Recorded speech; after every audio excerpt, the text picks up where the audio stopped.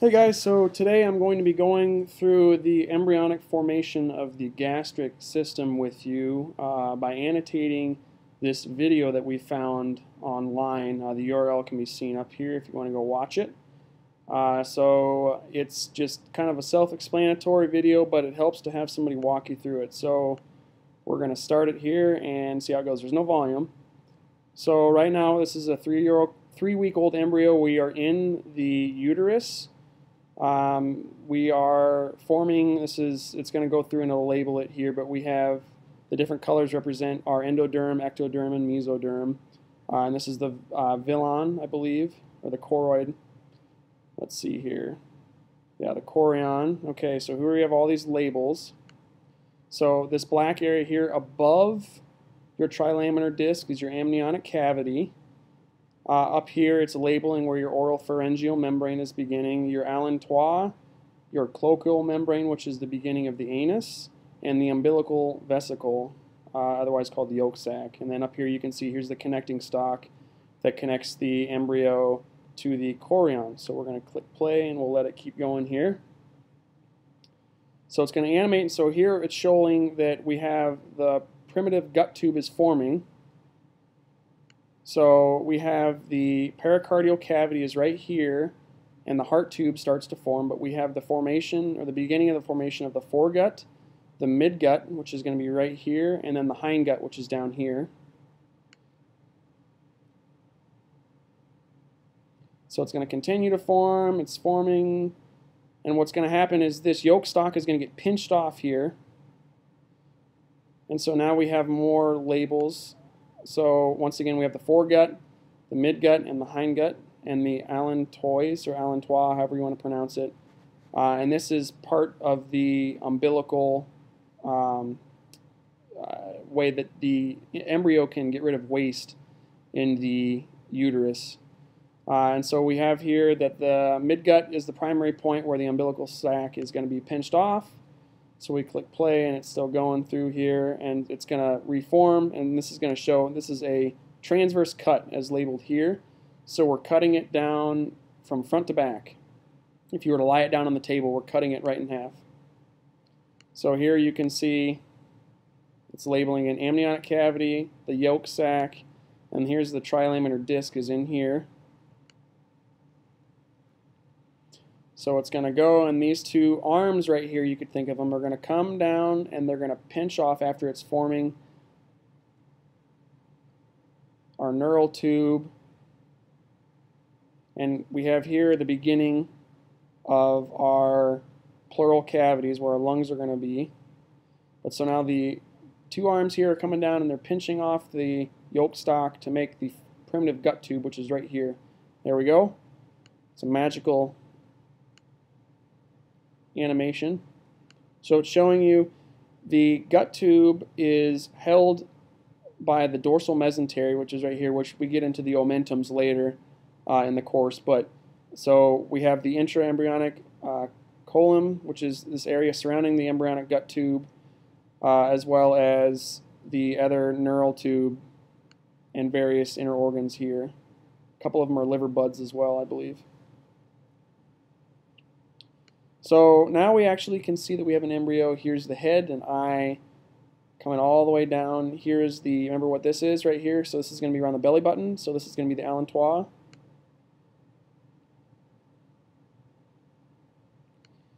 And it hasn't labeled it yet, but it will. So you can see the esophagus is up here. Here's the part of the pharynx, and this is going to be the nasopharynx up here, oral pharynx, and then this is going to drop down into your throat.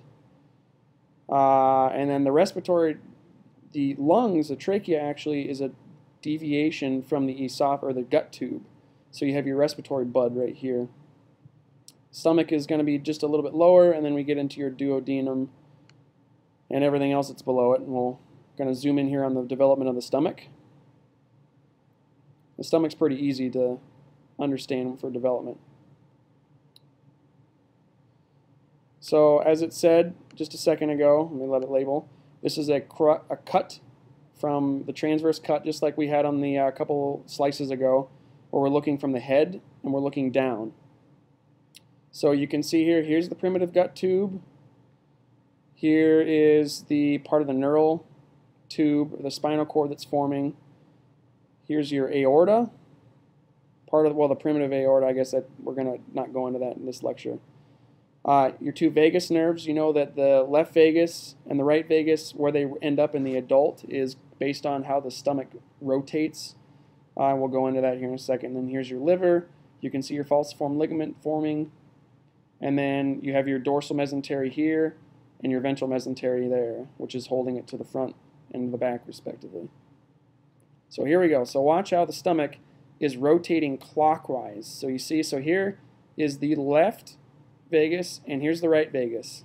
And it's going to continue to rotate clockwise.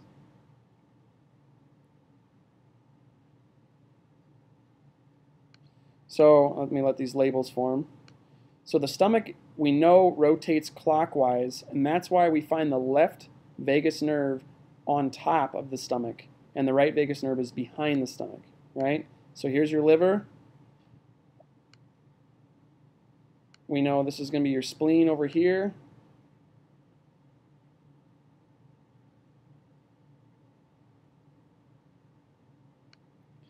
So this is your falciform ligament. So your falciform ligament is what connects your liver to your ventral mesentery. You have your spleen over here, followed by your pancreas. Here are your kidneys. And we're at the level of the stomach again. So here's the right vagus nerve, and this is the left one on top, just because of that clockwise rotation.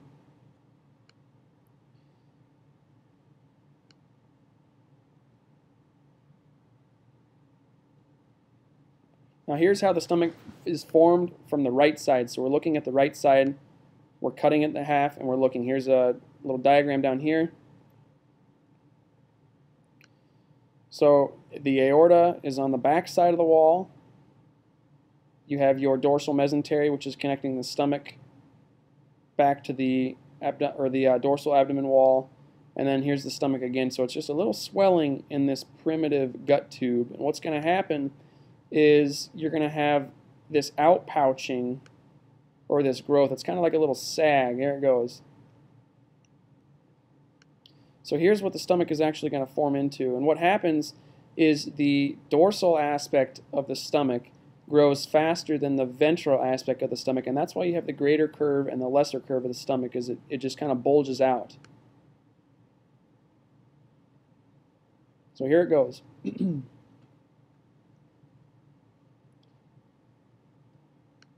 So let me go through and let this label. So we have, here's your esophagus coming into your stomach with the greater curvature, the lesser curvature, your pyloric sphincter in your pylorus, and then you have your duodenum, or your duodenum, however you pronounce it. Then your greater omentum is on the bottom, and your greater omentum is 2 layers of mesentery. And your lesser omentum is going to be up here. It's going to form on the top of your stomach. It connects the lesser part of your stomach to the liver. Along, I should note that you have your pancreas buds forming up here, and your spleen as well. So we're in the 4-week-old embryo, and we're going to go in and look at the view of the gallbladder being developed.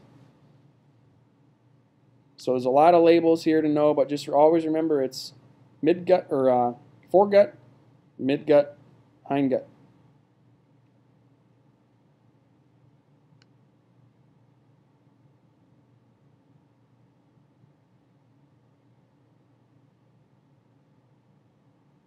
So once again, the thing about the intestines it's different is these also rotate clockwise, but they rotate 180 degrees. And we're just going to fast forward through this. It's just kind of showing our liver forming. And we're going to zoom in here. Here we go. So everything's labeled here. We know that the gallbladder is the storage place for bile, which is made by the liver. So the gallbladder receives the bile through the cystic duct.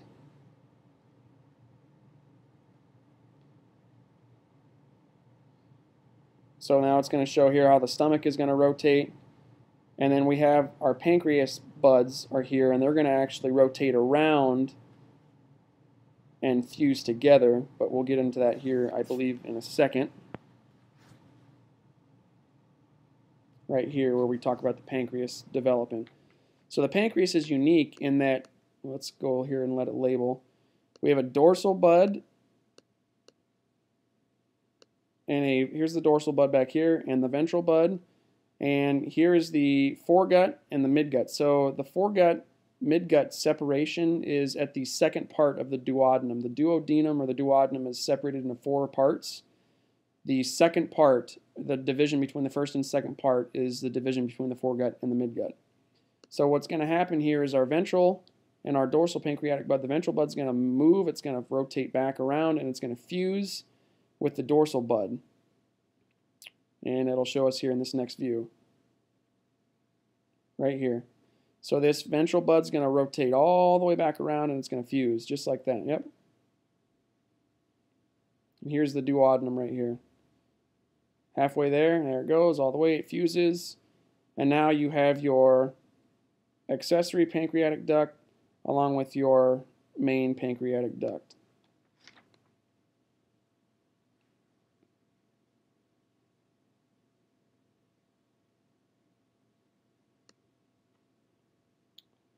Okay, and we'll let it keep going here. Almost done.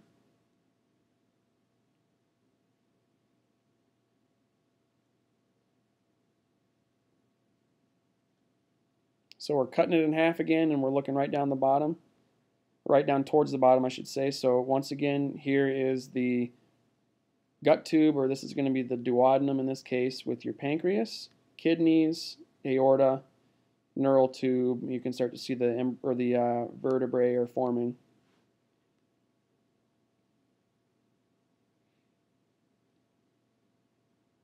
So this is just showing the clockwise rotation once again.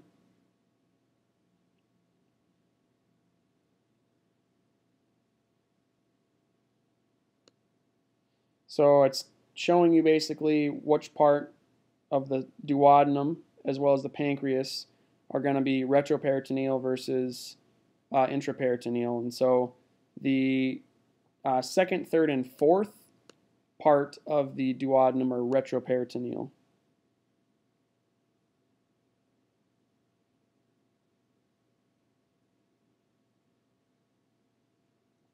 Now we're zooming in here on the rest of the esophagus, or the small intestines. Okay, a lot to look at. So your aorta again, here's your spleen, your pancreas, gallbladder, liver, stomach, and then this is what they call the midgut loop.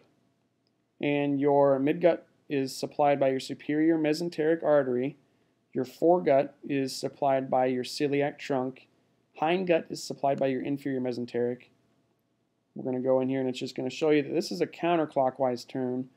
However, it depends on the direction or the way you're looking at it, because the way I look at it is if you are standing behind, so if you're standing over here and you're looking forward through the person as if he was in anatomical position, then this is actually rotating clockwise. So everything looks like it rotates clockwise. However, if you're looking at it from this position, they are showing this animation here from the front, because you can see that the part of this yellow part of the intestines is on top, the superior mesenteric is in the middle, and the lower part of the small intestine is on the bottom.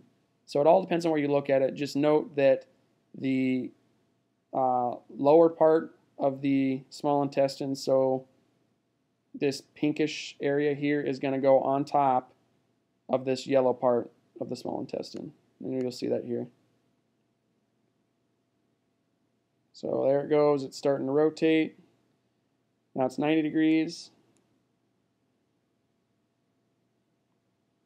There's another 90, so now we're at 180.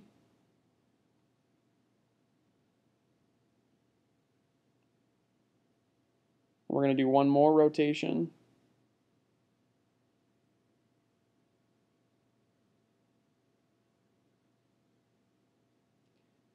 Okay, so now we can see here we have our colon that's developing.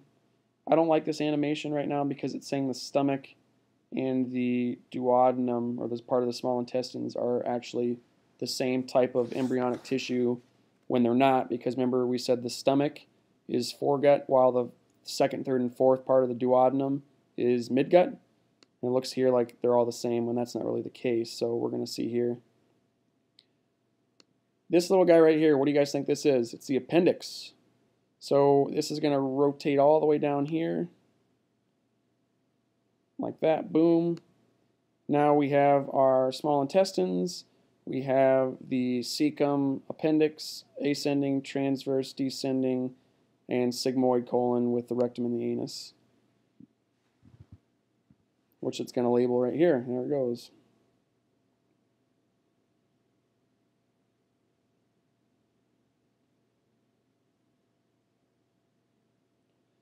So now we're looking at the fixation, or how the intestines are attached with the mesentery.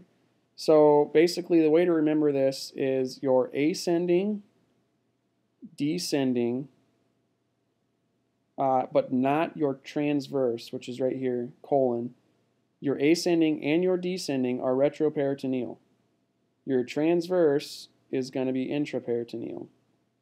Okay, because you can see how, if you imagine, if you were looking at this in a 3D perspective, the ascending and descending are kind of back glued to the back wall of the body, whereas this transcending or transverse kind of like comes forward or out towards the belly button almost, and comes around here, arcs, and then it kind of goes back towards the back. So it's actually coming through the mesentery tissue. So we'll watch here. Now we're going to cut it in half. There we go.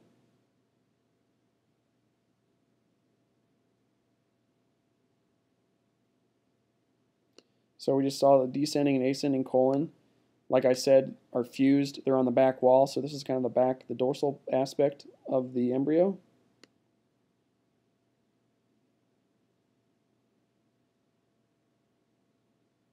So here's a sagittal view. Here's the greater omentum, which connects the lesser curvature of the stomach up here, and it kind of encompasses the pancreas and attaches to the dorsal mesentery part of the wall. Your duodenum is right here, and then this is part of your small intestines right here. Here's your lesser omentum up here on the top of the stomach on the lesser curvature.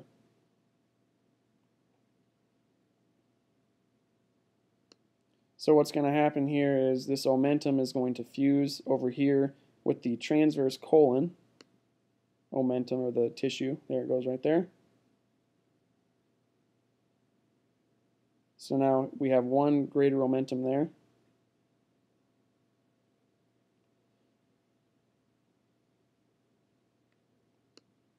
So remember when we said yesterday, or a little earlier, the vitelline duct and the allantois are where the waste is kind of leaving, the primitive way that it leaves in the embryo. The cloaca is your first primitive anus or primitive rectum, where the fecal matter is going to leave. It's going to develop into those. And then here's your urorectal septum, which is going to further divide, and it's going to separate out the rectum from the urine, or the bladder, the ureters, as you'll see here coming up.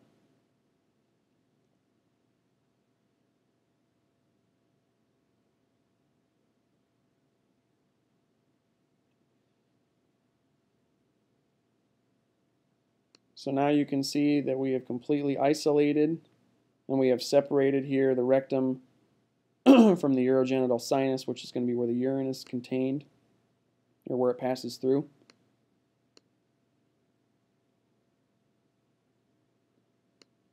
And that, I believe, is the end of this video here. So it's just a little easier to have somebody help you walk through it.